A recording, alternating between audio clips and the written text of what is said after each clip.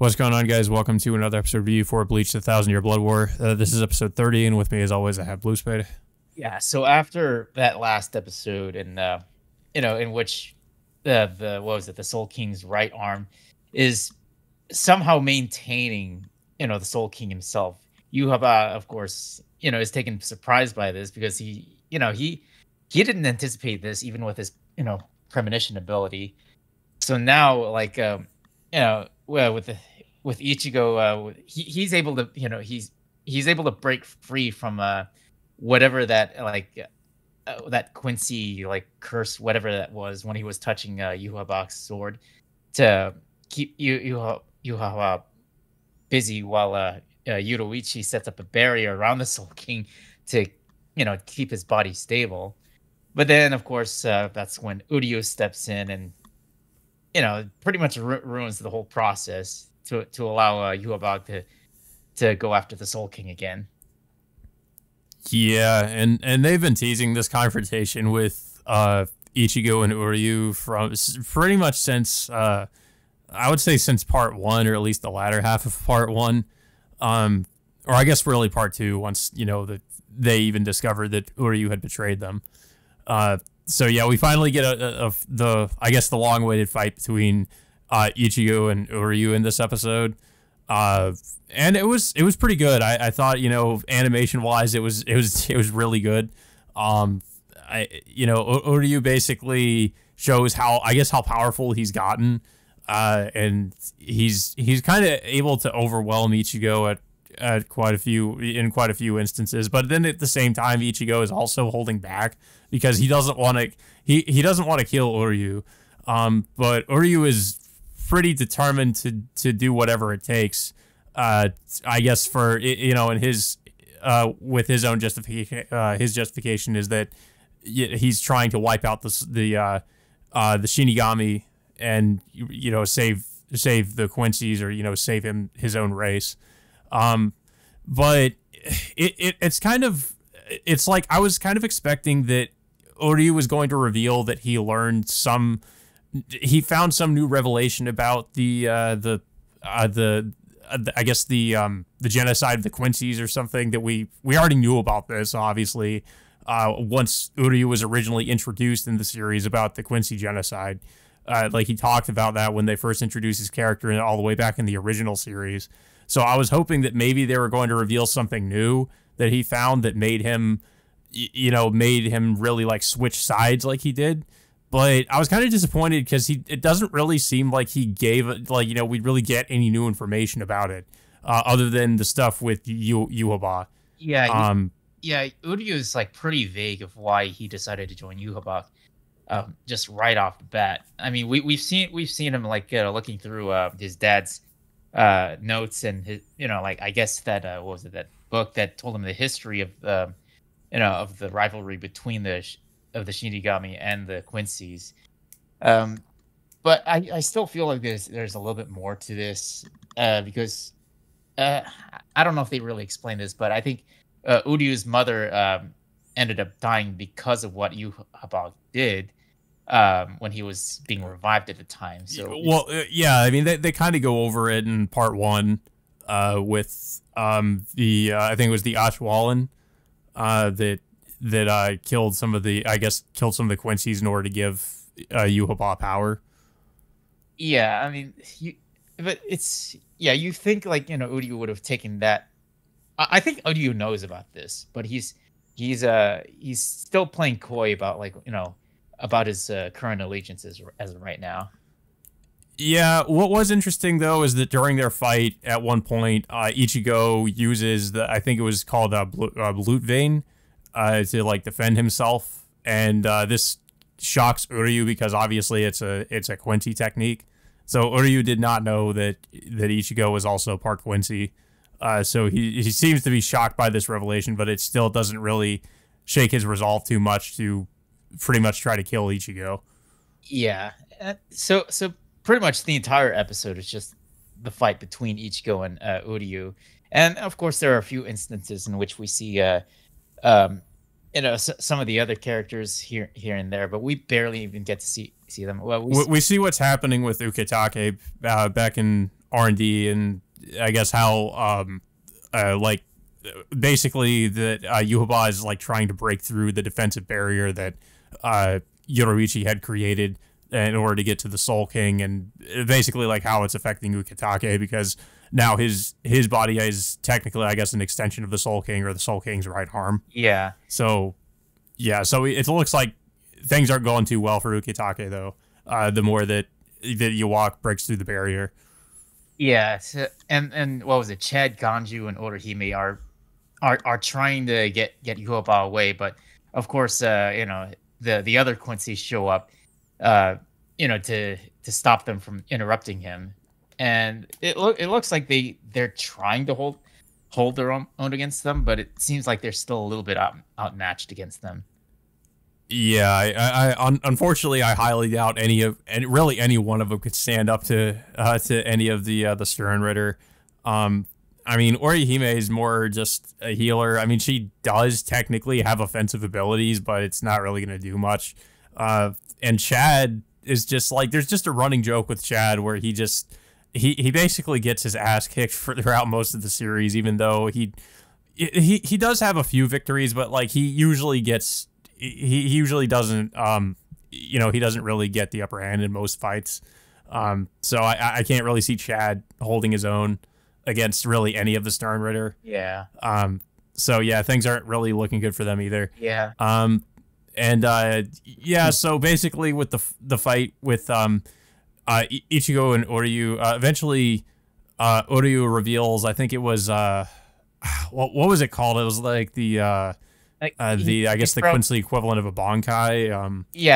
It's pretty much he sprouts wings in his back, and then he controls like the various amounts of arrows, projectiles towards Ichigo. Pretty much injuring. Well, Ichigo is able to hold his own for a little bit before it starts overwhelming him, and then by the end of the fight, before Ichigo can land his final blow on Uryu.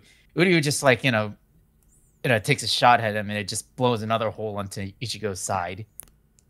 Yeah, I mean, there was a point where Ichigo could have actually hit Uryu with, I think it was Getsuga Jisho, but it looks like he intentionally missed Uryu. So then Uryu just counterattacks with, with that maneuver and just blows a hole through him. Yeah. I thought it was funny too, because as I mentioned before we started recording, there was a point in the original series where, Rangiku was supposed to have a hole cut through her as well in the fake Karakura Town arc, but that was censored. So now, I guess now that Bleach is uncensored, we actually see, I guess, what was supposed to happen in some of these fights with some of the characters, like Ichigo. Like, I wonder if this was airing like during the original series, like how it would have, probably would have been censored to some extent. We wouldn't actually probably see like Ichigo have a hole blown through him like that. Yeah, I mean, we did see like Ukiura. Ukiura did do that to him, at least during their fight. So I mean, maybe not as graphic, but yeah, I mean, we've seen something similar, I guess, in the original series, but here, they don't really have to hold back with how graphic it gets. Yeah, and of course, the actual ending to this episode is, of course, the post-credit ending, which shows Yuhaba completely breaks the Soul King crystal and absorbs both the Soul King's right arm and the entire body itself. Pretty much like sprouting even more eyes on top of his face by the end of the episode. Yeah, so now I guess Yuhaba technically has the power of the Soul King as well. So yeah, I mean, which I think isn't really much of a spoiler, but I heard the power he has now is called the Almighty. So yeah, I mean, he's pretty, he's definitely powered up to a significant degree. Yeah, so I mean, they definitely are going to probably need Aizen at this rate to even try to stop him. Yeah. But yeah, things aren't really looking so good. I am wondering though, like when some of the other characters that have been teased are going to show up. Like, obviously we saw like the opening did kind of spoil that some of there are going to be some returning characters like Grimjow. So I'm expecting at some point they're probably going to join the fight. I'm just not exactly sure what, how or what they're going to do. Yeah. Like I But think a couple more Arncar are gonna show up. I think yeah, one of them like being Nell, I think yeah. is supposed to show up. Yeah, and of course, some of the other Stern Ritters are also going to be involved in the upcoming battle too. So we'll have to see where it goes. But yeah, it was a pretty fast paced episode, mainly focusing on the initial fight between Ichigo and Uryu for this episode. But I do feel like this Mhm. is not the end of their fight. For I guess for this season in particular. Yeah, I mean it is called the conflict. So yeah, I mean I expect that obviously it's not over, and Ichigo will probably come back somehow. Then maybe that'll be how some of the returning characters come back, as they, maybe they like save Ichigo. Like as of the end of this episode, he's just like in free fall, I guess. So I guess they'll save him from falling, or something. But yeah, I guess we'll have to see. I thought it was a really good episode. I thought it was definitely, I mean we've had quite a few fights already with Ichigo, in this part. Like, Ichigo versus Yuoba, and then now in this episode, Ichigo versus Uryu. And they've both been, like, really impressive. I mean, all the fight scenes have just obviously, like, blown anything from the original series out of the water. It's just really crazy to see how much the animation has improved, compared to how it used to be. Yeah. There's one thing I did hear earlier this week is that Kubo decided to add. I think he's adding a lot more anime original scenes that were not in the original manga. Yeah, I mean, I did hear that apparently, I guess later on in the Thousand Year Blood War anime, there is going to be a lot more original content that's going to be added by Kubo. So I'm interested to hear about what that is, because obviously I haven't read this part in the manga, so I'm not really going to know like what part is like anime original and what's not. I think I did hear that people saying that the reveal, I guess, that the Soul King is Yuhoba's father is actually like something that was added into the anime. I don't know if that was in the manga, but yeah, like because like I thought that was pretty interesting that they included that, if that's the case. Yeah. Yeah, I do like that Kubo is adding a lot of these anime original scenes, like he did with seasons 1 and 2, and of course it's still a ways off, but I do hope that he expands on the epilogue scene from the final volume of the manga, because I do feel like the epilogue in the manga felt pretty rushed, in my opinion, because we do get some. That was the complaint that a lot of people had with the manga ending, was that I guess in the final fight was pretty rushed, and the ending was also rushed.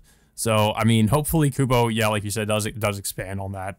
I mean, I think that's probably like one of the major reasons he probably wanted to be involved, was that he wanted to, I guess, actually you get in a way have like a second chance at actually like ending Bleach the way he probably intended it to end, as because he was definitely rushed apparently by I think it was Shonen Jump or whoever, I think, like rushed him to basically like finish Bleach. Yeah. Like he didn't really want it to end that way, but I guess he kind of had to.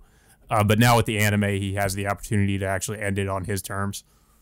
Yeah, most definitely. But I am curious of what he is going to be adding for the rest of this season, because like you, I haven't read this part of the manga. I mean, of course, I did get kind of spoiled at the ending, unfortunately. But but still, like I am curious of what he's going to end up expanding on. I do remember back in season 1 that I was hoping that there would be some kind of anime original episode featuring the first Gote 13 back in the day, but I'm not sure if he's really even going to get to that at this point.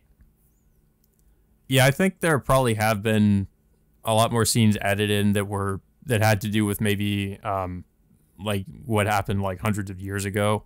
But I don't know if there's going to be like a full episode with him going over like the old 13 Court Guard squad, or 13 Court Guard. Yeah. But yeah, I mean, it would be interesting if he added that stuff in, along with like, I guess, some stuff that were in, like the light novels and some like, side material. But yeah, I don't really, regarding the episode though, I don't really have anything else to say about it. I don't know if you have anything else to say. Oh yeah, still a good episode, but of course, it felt like it went by pretty quick, especially with just mostly focused on Ichigo and Uryu. Yeah, yeah, and like I said, I mean, it was definitely worth it to kind of worth the wait to actually see the how their fight played out.